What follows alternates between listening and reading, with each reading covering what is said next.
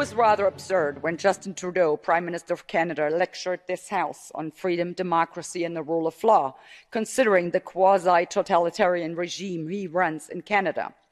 Unvaccinated Canadians are not allowed to board an airplane to leave the country. While unvaccinated passengers pose no risk to anyone, the vaccinated pilots, however, might. This vaccine may have actually rendered them unfit to fly. What a shocker.